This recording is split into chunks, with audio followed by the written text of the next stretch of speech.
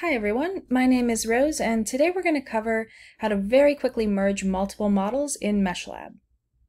So we're going to begin by just opening the MeshLab workspace and loading our models. So I have 5 models here of alligator scoots and I'm simply going to select them and drag them into the workspace from my Finder window. Now I can see my 5 models in the 3D viewer. And if you'd like to learn how to arrange multiple models into a configuration you'd like, check out my other tutorials on how to do that really easily in Slicer. You can see I have 5 individual models over here on the right side menu, so our goal for today is to merge them into one single file.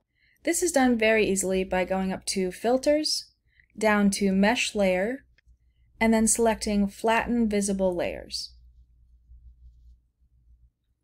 So this is going to bring up a menu with a few options.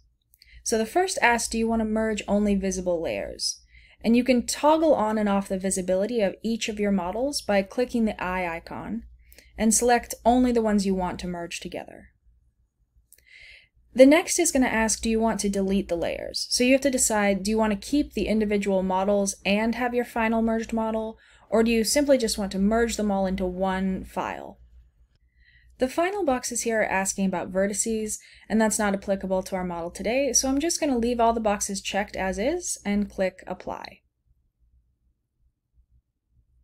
You can see instantaneously those files are merged, and since I chose to delete the other layers, I'm left with one mesh layer. And the final step will just be to save our new merged file. So I'm going to go up to File,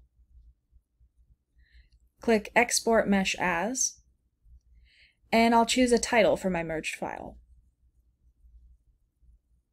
So I'm going to call this Alligator Scoot Model Merged.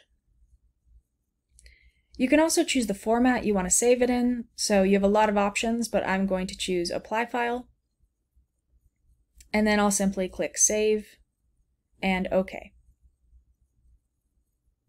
And if you look over in the right side menu, you can see that our file has been saved.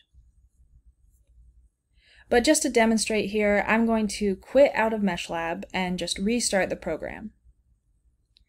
And now I'll pull in that new file that we just created. And as you can see, our model is on the screen and we have one merged mesh layer. And that's it. So that's how to merge multiple models in MeshLab. Thank you so much to the MeshLab team for making this great software free for everyone to use. And if this tutorial was helpful, subscribe and like the video for more tutorials from our lab. Thank you.